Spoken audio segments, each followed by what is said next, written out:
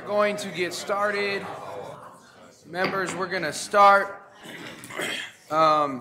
First and foremost, I'd like to welcome the student representatives who are with us, Marta Dean and Mason Schlief. It notes that there's the potential for a break at the call of the chair, but I plan on plowing through so that we can hit the snow and plow through that afterwards. Some of y'all caught that, thanks. So we will start with somewhat of a continued conversation, but specific to the Rochester campus, focused around system-wide enrollment planning. This is the fourth of our system-wide campus-specific conversation. It'll culminate in 5-year enrollment plans that the administration will bring forward for our review at the March meeting. I want to note before we begin that this one will be different than our previous conversations due to the unique nature of the Rochester campus, its size, and its relative newness. We're going to hear more about the campus planning for the future and not just enrollment during the presentation. And while the presenters come on up, I will first turn to the president for opening remarks. Thank you, Chair Omari. Mr. Chair, members of the board, I am delighted to tee up this conversation about strategic enrollment and planning for the University of Minnesota, Rochester. Excuse me. Our intent today is to discuss the results of a comprehensive long-range planning endeavor for the Rochester campus, including the rationale for enrollment growth at UMR and initiatives to generate increased enrollment. Chancellor Carrell and Assistant Vice President Carlson's presentation is a result of intensive strategic planning involving industry partners, UMR alumni, faculty, staff, and students, system colleagues with relevant expertise, potential and current academic program partners, higher education innovators, and community leaders. We couldn't think of anybody else. UMR's presentation today connects to a series of ongoing discussions about strategic enrollment across the system. In December of 18, I remind you, you heard an enrollment management presentation from University of Minnesota Duluth leaders. Earlier last year, you reviewed and discussed enrollment plans with leaders from the University of Minnesota's Morris and Crookston campuses. And later this afternoon, Acting Provost McMaster will provide an update on the Twin Cities campus's 5-year enrollment plan, which we've done every year since you approved that plan in January of 16. So after today, you will have heard presentations from every campus individually about their enrollment planning. We've been providing campus-specific enrollment plans at the request of the board. At the same time, we are mindful of the interconnectivity of our great university and are moving forward with system-wide strategic enrollment planning. You heard from the System Enrollment Council in June of 18, and we're scheduled to provide another update to you in June of 19. We are stronger together, and we appreciate the board's direction to move forward with this essential system-wide strategic priority. So returning to UMR, I'll turn over the microphones now to Dr. Lori Carrell, Chancellor of the University of Minnesota Rochester, and Lynn Carlson, Assistant Vice President for Institutional Analysis in the university's Office of Finance. Thank you. Thank you, President Kaler. Chancellor Carrell and Assistant Vice President Carlson, welcome. Thank you. Thank you, Chair Omari and President Kaler. Regents, we're so pleased to be presenting these plans today. We're glad to have the opportunity. These are exciting times for Rochester and for the university system as a whole. And while we work together on a system enrollment plan, each of the 5 campuses is also busy recruiting the upcoming class based on our distinctive identities. At UMR, we are in the middle of a 5-year enrollment plan. That established plan is included in your docket materials. As you know, we're on target to continue the projected growth of at least an additional 50 undergraduate students per year through recruitment and retention. But when it comes to enrollment planning at the Rochester campus, there are bigger questions to be addressed. What happens after 2020? How large will we grow? And how will we sustain our outcomes and innovation as we grow? To answer these questions, we've been engaging in extensive strategic planning, as the President mentioned, and a comprehensive analysis over the last several months. I've sought wisdom through dialogue with system experts and partners, industry community leaders, academic collaborators, faculty, staff, students, and alumni. And together, we've been asking, how can this innovative campus of the University of Minnesota best serve student learning, the university, public higher education as an enterprise in need of fresh models, and most importantly, how can this campus best serve the great state of Minnesota? One of the hallmarks of our state is that we are a community of problem solvers. We think deeply about what needs to be done. We define feasible solutions, and then we commit to collective action in pursuit of a better future. UMR has drawn on that tradition to guide its strategic agenda for the next decade and beyond. At my inauguration in September, I asked that we look out from the top of the highest bluff in southeastern Minnesota to be inspired by the beautiful view in the distance, and then climb back down and do the hard work of designing the next stage of the journey to move us in the direction of that inspiring view.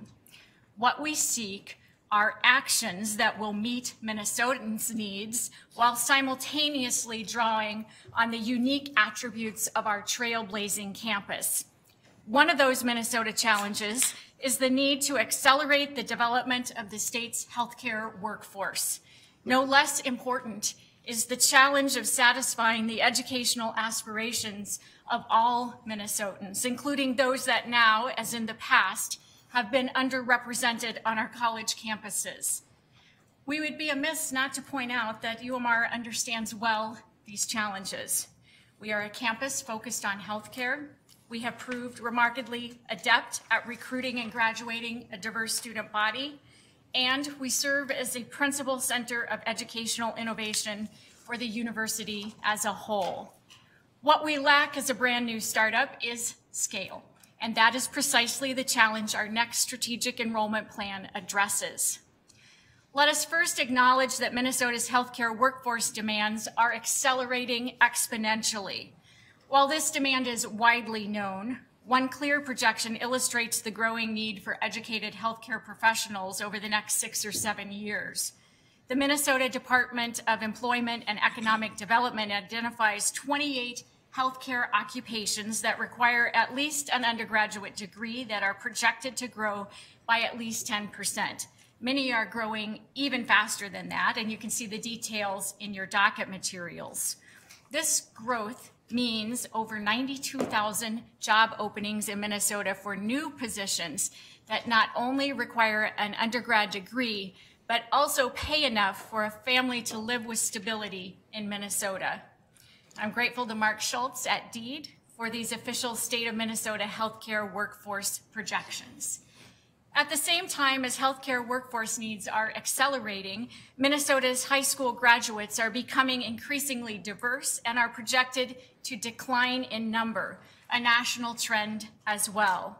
These first 2 points are different sides of the same coin. It's going to take new ideas to meet the incredible healthcare workforce demand. One of the triumphs of our state is that in many arenas we lead the nation in the quality of our education. However, as a state, sadly, we cannot make that claim for students from all backgrounds. UMR has proved to be a notable exception. The innovative Rochester campus is uniquely qualified to be a significant part of the solution. Now, I'm not suggesting that we can meet the demand for 92,000 new grads in the next year, but we can contribute to the educated workforce and make another significant contribution. By launching a new campus that is driven to discover how to fuel student success, the University of Minnesota is not only distinct in the Big Ten, it has set in motion the discovery of solutions to systemic challenges like equity in achievement of education beyond high school, so vital to individual and collective thriving. As a result of our opportunity to focus on the quality of education, UMR can prepare a wider swath of the Minnesota student population, and importantly, we can discern and share the practices that are fueling increased inclusion and success. Not only are we innovative in education, UMR is also structured for long-term facilities efficiency and stewardship through public-private partnership. We are located in a growing Minnesota city that has invested in the long-term vision for this campus by supporting the purchase of property with city sales tax dollars. So unusual, so wonderful. We're really grateful for our supportive, vibrant context, including support for this plan from the City of Rochester and the Destination Medical Center Economic Development Initiative. And we are seeking strategic connections with healthcare partners throughout the state, including the largest private employer in Minnesota, Mayo Clinic. The University of Minnesota and the healthcare industry can address the state's healthcare workforce demand in part by investing in bold enrollment growth on the Rochester campus. It is our aim that these will be students that are new to the U, not a siphoning of students from other campuses. As they do now, these additional students will come from all kinds of backgrounds: rural, urban, new American, first generation, and more.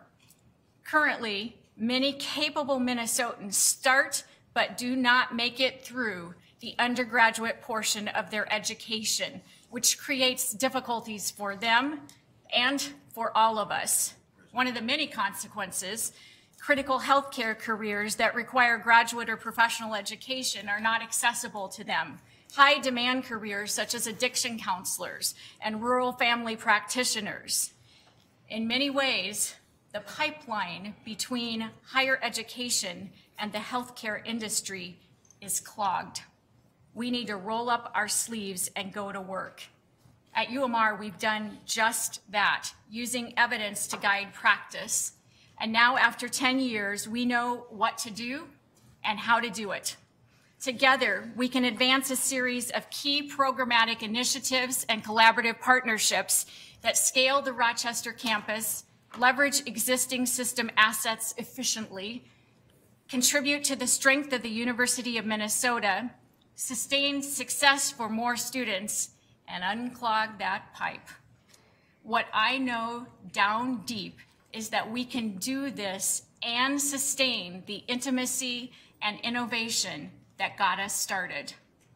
How will we accomplish this enrollment growth? Well, first, we will expand undergraduate career pathways in these 6 key high-demand areas, identified through an analysis of UMR alumni and affirmed by industry partners. Our efficient curriculum with a customized senior year makes this type of expansion feasible without adding multiple majors or minors. I know this approach to growth is different. Regents, I want to be sure you know it's different on purpose. The Rochester campus is designed to drive creative solutions. So rather than replicating the traditional practice of adding more and more majors and minors, we seek to be a future-focused campus, continuously adapting an efficient curriculum to produce graduates with core competencies linked directly to the rapidly changing needs of the workforce and culture. Then, through partnerships, we will create a University of Minnesota clear path for advanced study in high-demand healthcare careers, leveraging existing university programs as well as smart new partnerships. In Rochester, the market for post-baccalaureate healthcare students is strong, one of the reasons senior leaders at Mayo affirm this plan. The established Rochester-located nursing and bioinformatics programs are examples of this type of academic cooperation. Movement towards such endeavors is already in progress as we seek to create clear paths to meet Minnesota's need for public health administrators, physician assistants, integrative nurse practitioners, health coaches, mental health counselors, health analytics specialists, and more. And I'm very grateful to our current collaborators as well as emerging partners that will enable us to leverage the assets we have, including those under the purview of Dr. Toller, so grateful for his support, Dean Delaney, a long-standing partnership with the College of Nursing, Dr. Kreitzer at the Early Bakken Center for Spirituality and Healing, Dean Finnegan, and Chancellors Black, Baer, and Holtzclaws. Third, with industry partners, we will launch a fresh funding option for undergraduate education, Invest in Success. With this model, the healthcare industry invests in the development of human potential, providing a direct connection between supply and demand. Invest in Success industry partners from across the state will have the opportunity to fund students' undergraduate education in exchange for employment, with conditions specific to the partner's needs and the student's potential. I'm grateful to the Office of General Counsel for their continued support as we work to develop and implement this pilot. And finally, we will expand our influence on quality and innovation in higher ed, connecting researchers from across all 5 campuses, publishing results, convening thought leaders, and creating professional development experiences for higher ed innovators. Such leadership has already begun, with 30 institutions from across the country participating in the first Higher Ed Innovation Summit at UMR this past June. Higher education needs innovation leaders. And if through the work of the Rochester campus, the University of Minnesota can identify the educational practices that close the achievement gap for undergraduates, while simultaneously creating clear paths to address high-demand workforce needs, it is realistic to expect that we in Minnesota can lead the country as innovation-influenced leaders in higher education. As we look beyond the current enrollment plan, we know that scaling UMR is possible. Growth at UMR will require investment, seed money, and that investment will be good for the university, the healthcare industry, and Minnesota. We are asking to begin the journey into UMR's second decade with bold enrollment growth, aiming first for 1,000 students and then moving toward an even bolder 1,500. In the boldest, longer range view, if we squint and look far out, we predict that Rochester can eventually sustain a campus of 2,500 students. At any rate, it's time to get started. Minnesota needs us to do more. After all the analysis and all the input, I want to be crystal clear about what I see that we need to get started on the next decade of growth. First, to bring in larger first-year classes, we need to jumpstart the funding of 4-year scholarships.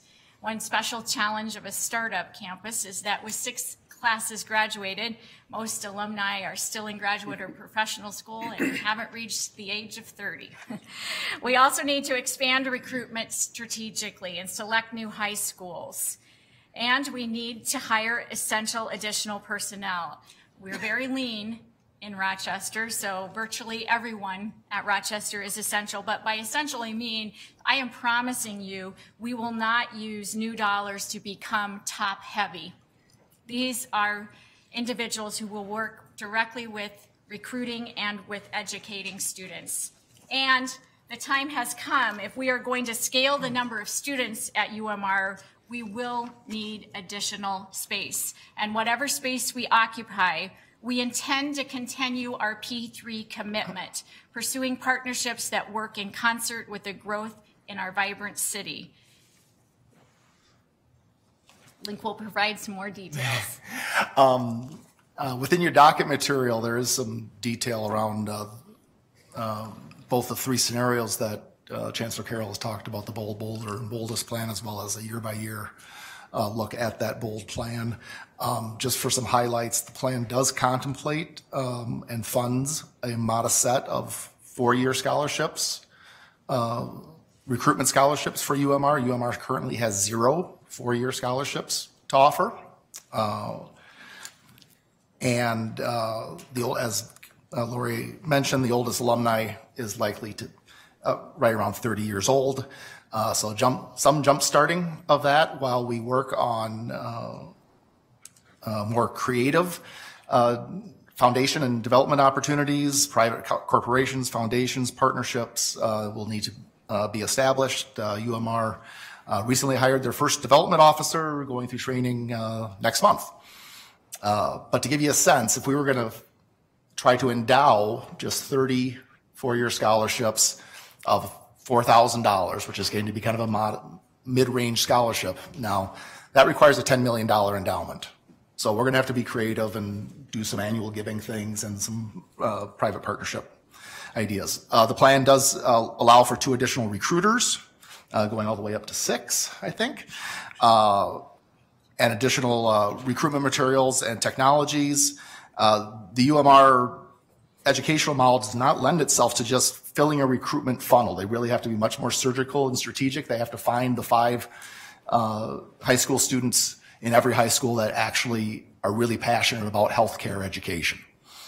Beyond the recruiters, this plan does allow for very modest academic hiring. We're talking about student growth in the 40% range. We are not growing the staff by 40%, I can guarantee you that. And all of the hires are contemplated to be student-facing hires. Another thing that Rochester has done very well since its history is always leverage the system resources where possible. None of the anticipated hires will be of an administrative nature in Rochester. Finally, you do have some pages in your docket, pages 14 through 17, dealing with the faculty space and additional residence hall space. The Payne building referenced in your document is space UMR is currently leasing primarily for faculty space and some collaborative space. The UMR lease for that space expires in 2021. The owner of that building intends to take it down for higher and better use. So we will have to find space, replacement space for the faculty within the near term. The bold plan would also fully fill the current residence hall at 318 Commons, providing only a very modest number of beds for sophomores and beyond. However, we are currently not meeting the Chancellor's vision or research-based best practices by not providing significant opportunities for second-year students to live in university-controlled housing, often with continuations in living and learning communities. We're also finding that in an accelerating downtown market in Rochester, it'll be difficult for our students and families to find affordable housing near our academic centers without some intervention from the university. And obviously there are potential advantages for considering both of these facility requirements simultaneously, especially as we assume the continuation of public-private partnership strategies to solve as many of these space needs as possible. Finally, in terms of creating efficiencies, the plan does require UMR to continue to maximize the use of current existing academic space, and the bold plan does not anticipate needing additional classroom or lab space at this time. An important part of the expansion is an expansion of the professional and graduate partnership programs. We've been calling them PGP programs. Again, in the spirit of leveraging the system resources, the PGP programs are not new or duplicative full-time programs, but rather contemplates leveraging existing post-baccalaureate degree and certificate programs from elsewhere in the system, repackaging them in innovative evening, weekend, and executive program tracks, and that allows the campus to maximize the use of their current existing academic footprint while minimizing the need for additional headcount personnel. Finally, this plan does require the investment of some one-time resources to jumpstart both the recruitment strategy and to pre-hire, usually by 1 year, any of the needed academic personnel before student growth occurs. It also requires investments to keep up with inflationary or core costs like we talked about this morning. However, the bold plan does not require investment of extraordinary additional recurring state resources. Growth will be funded primarily through tuition revenue generated by additional students. Thank you, Link. So your innovative Rochester campus is producing phenomenal graduates, and I know that our students and our graduates make you proud. They very much make me proud. And I've pictured are 2 of these young people, Mason Schlief, a UMR junior from rural Minnesota, and future nurse practitioner committed to the mental health needs of underserved populations. Mason is also student representative to the board. Also pictured is Mohammed Adani, a Minnesotan, a New American, and a recent UMR grad, working as a researcher at Mayo and pursuing an MD PhD as he continues to serve the local Somali community. I am convinced that the human potential of young people from all kinds of backgrounds, coupled with Minnesota's healthcare workforce demand, makes UMR enrollment growth a responsible investment. You have my word that we will be superb stewards of that investment. As we look out from the top of the highest bluff in our region, the view is breathtaking. In the distance, we see a thriving campus characterized by the distinctiveness and quality we have established in our first decade. Rich conversation has led us to this presentation, and I'm excited to hear your questions and even more enthused for all of us to take this collective journey of growth. Thank you both. I'll first turn and ask if our famous person who's sitting at the dais has any comments. Student Representative Schlief. Thank you, Regent Omari. This is just a really impactful just opportunity to be able to sit on this board for this moment, because UMR has made incredible impacts on my life and my perspectives. For example, I do come from an underrepresented background on our campus, so I am from rural Minnesota, as Regent Anderson is aware, by the Alexandria. And then also I've had the opportunity of being a part of one of the living learning communities on campus, which is very near and dear to my heart.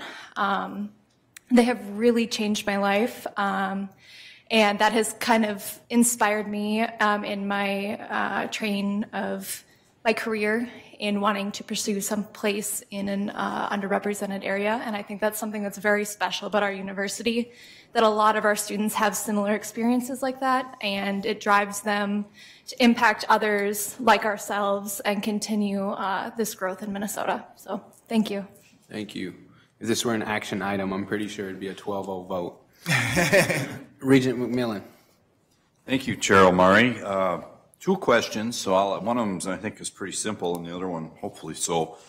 With the chair's indulgence, I'll ask the first one. So I'm looking at slide 31, and that's the 6 bubbles there with the various areas that you're looking for expansion. And I'm always thinking, as we talk about expanding, and we did today with the College of Science and Engineering, but aligning what comes from our expansion with the needs of the state. And as I look at those 6 categories, here's my simple question.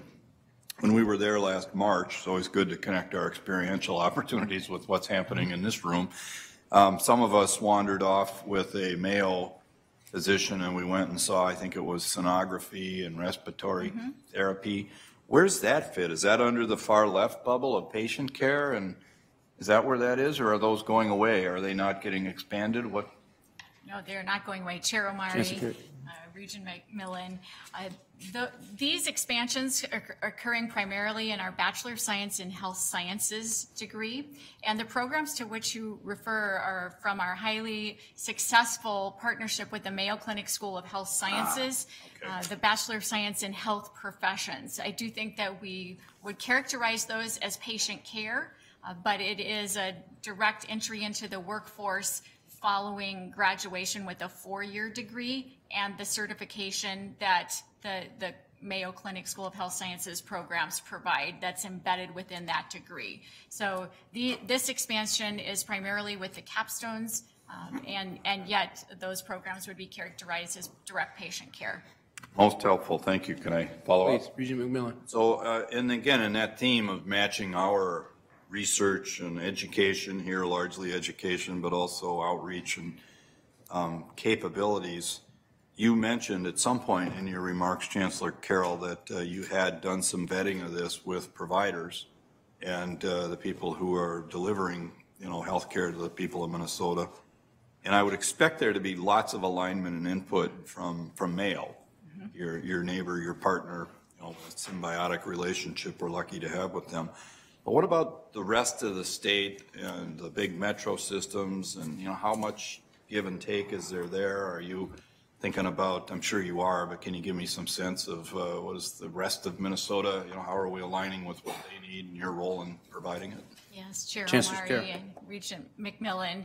Indeed, the Mayo Clinic Health Systems does serve many parts of the state in addition to having such a large presence in Rochester. But we do have conversations with other healthcare industry providers, and those are in progress. On the next slide, where we talk about the clear paths and then the invest in success, we are committed to pursuing those partnerships with other enterprises and are engaging actively in the Medical Alley organization to be sure that we are connected with a variety of types of medical industry providers, since our students will have such a wide array of opportunities when they graduate.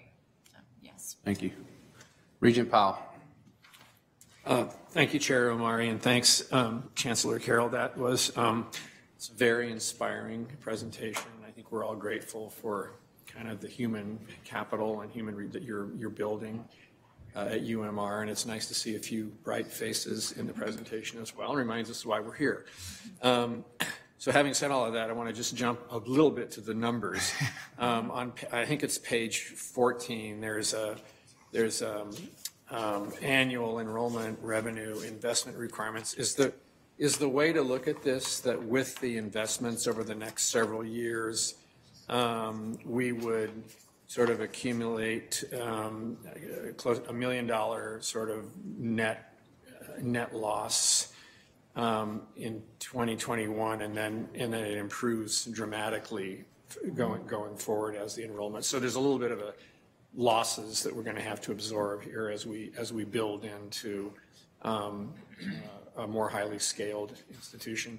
Yes, Chair Omari and Regent Powell.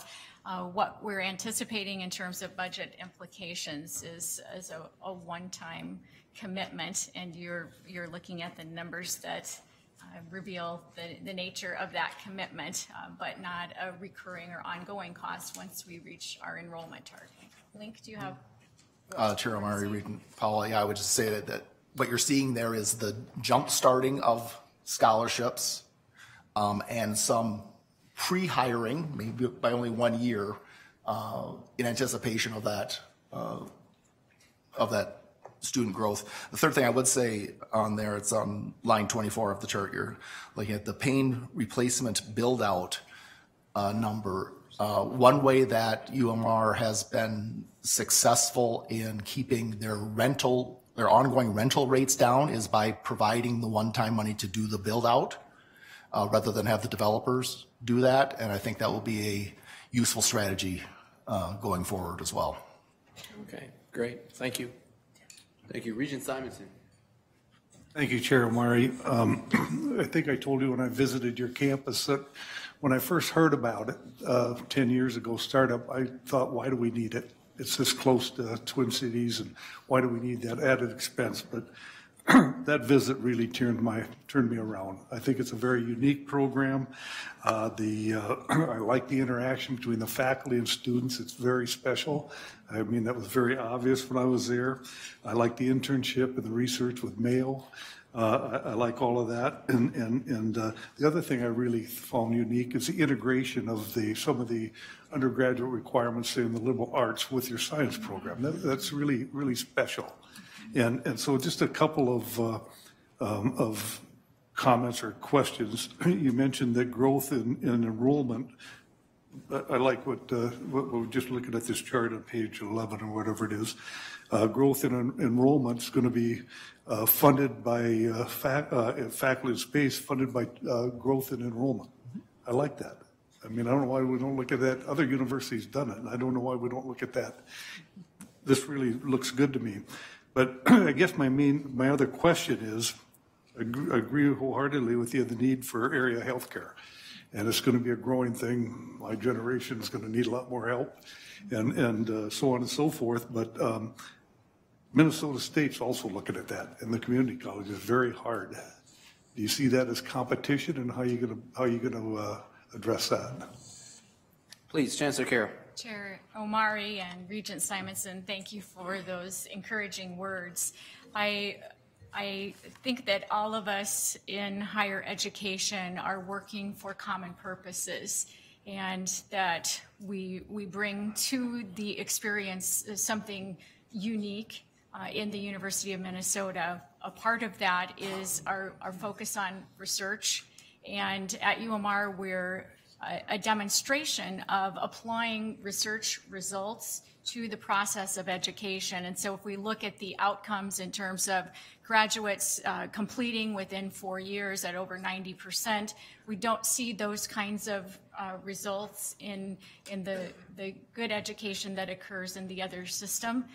It's a different approach and different model, but I think our reliance on research, and I'll show you a list of the high impact practices, which means they are data-driven, research-driven practices.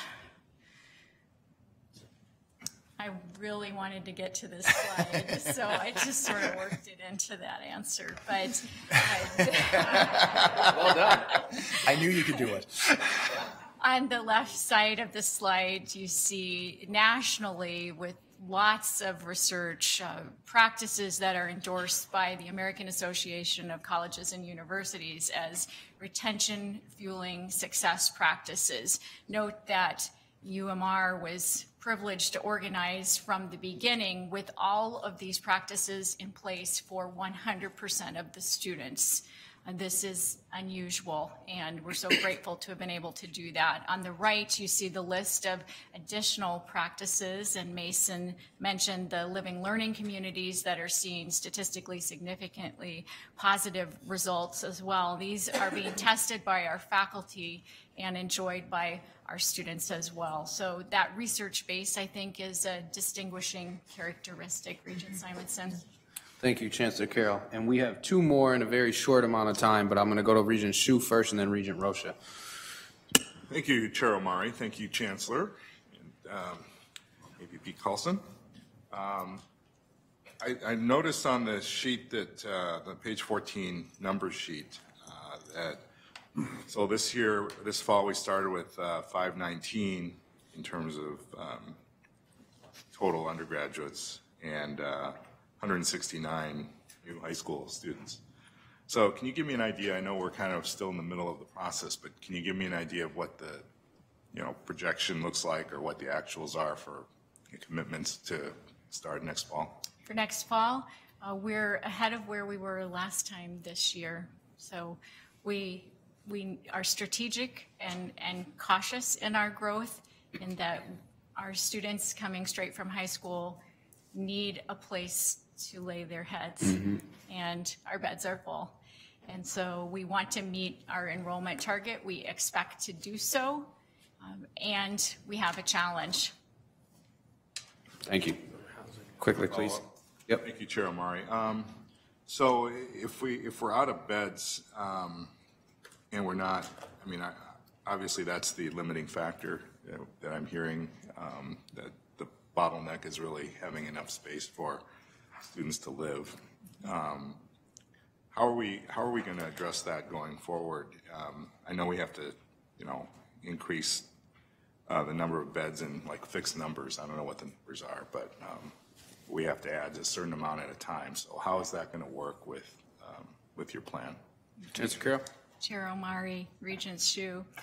We've explored many options, and with the assistance of Brian Burnett's team in space planning and real estate, we have looked seriously at the possibilities, and those have included the potential to take on long-term leases with properties that are going up currently. However, the exploration has revealed that the price point for students would not be acceptable. And so we continue our exploration, but expect indeed to need a P3 approach to the development of housing in the very near future. Thank you. Regent Rocha. Thank you, Mr. Chair. Just a couple remarks real quickly. It's a great news story, and when you think about the university's unique mission, what Rochester is doing and the high level at which it's doing it, it really exemplify, I think, how we differentiate the flagship system in the state. That doesn't come without caution, and again, I'm sort of forged by the experience of evaluating campuses and making some major changes a couple decades ago, and really recognizing that cost. Over time, people still look at those objective facts. What is it per student on this campus versus this campus versus this campus? And so certainly anything we can do to assist in getting the campus to where it is closer to some of the peers, I think would be very important. Not only for the system as a whole, but also even for the community of Rochester and everything else. The other comment would be that, I'm not telling you anything you don't know, but I think it bears mentioning putting our recruiting resources into Rochester is so critical, because when you're not known, you're not known. And I've got a feeling that if you get into some communities, in the urban communities, in rural communities, and you sort of explain what you offer to students who would never have even known that you existed, I think you're going to, I think you already are reaping great results. So when we talk about the kind of money that we spend in recruiting, I really think that scouring the state for the top students that are going to stay here, they know the climate, they've got connections here, they're going to stay here and work, particularly in the rural communities. I think this is a really great opportunity for us to do that, as we heard earlier. And then the final thing is, and this is again a bit of a historical perspective, when we were making the changes in the first district where we discontinued a vocational ag program at Waseca and engaged in the partnership in Rochester, it was, as I stated when we were in Rochester, it was about Mayo and it was about IBM. And obviously, coming back after 20 years hiatus, we're very heavily focused on Mayo. But I understand there's still some good stuff going on in the technology front in Rochester. Is that anything are we able to still capture that, which was part of kind of the original concept? Is that a way of us also continuing to serve that community while also gaining some economies at the same time? Yes, Chair Omari and Regent Rocha, indeed, there is a focus still in emerging technologies, and that is one of our pathways, emerging technologies in healthcare. We currently have the bioinformatics program that is Rochester located, and that is one of our creative partnerships that is growing and that we expect to channel more students from the undergraduate program at UMR into that graduate professional program. That's one of the ways we're growing. But on my advisory and advocacy group, we do have former leaders of IBM who are informing our conversation as we look at emerging technologies. We're also, thinking about artificial intelligence and how we might create a capstone pathway that supports students learning how to learn as those changes come upon us. And as to your other comments, I would just note that small as we are, sustaining the kind of quality that we have is an exceptional outcome, but it should also be noted, given the hard work of the founding chancellor and all of the faculty and staff and the support of the system finance office, that our books are balanced. So for a relatively modest investment, we can sustain the momentum that is the Rochester campus. Thank you. Thank you, Chancellor Carrell and Assistant Vice President Carlson.